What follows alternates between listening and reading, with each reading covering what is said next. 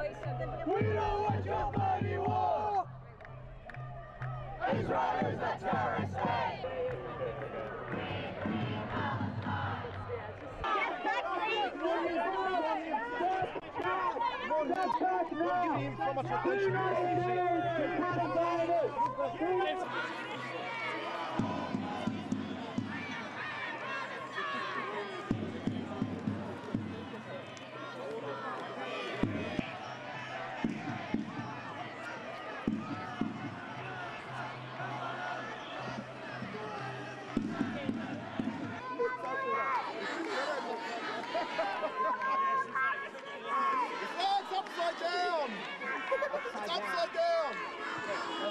upside down!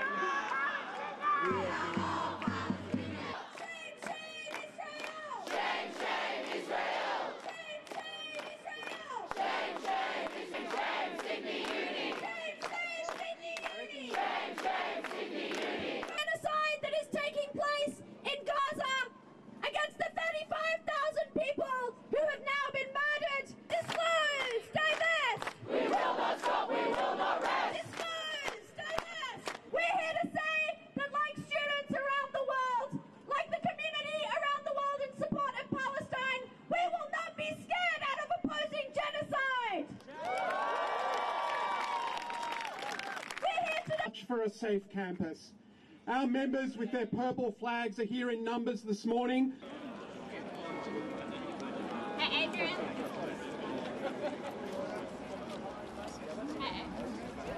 You know, we have a very large number of people here because there's a quite cynical march for a safe campus that's going on at the other end of campus from people who claim to be the victims, who claim that they're being made unsafe.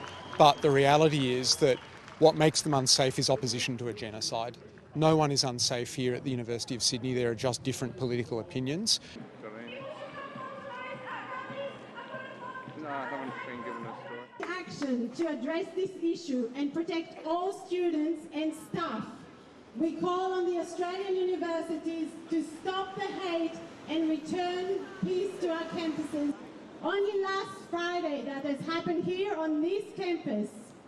A long-standing member of our community who worked within the Jewish community for years. This event has come through because of a conversation I had with Michael Gench. A cornerstone surely of this institution of higher learning. However, this right does not. This is not about the conflict overseas. This is about the safety of Australian students on campus, and the university cannot provide that or guarantee that. The vitriol, the intimidation, which we just saw, the abuse, the aggression, it's got to stop.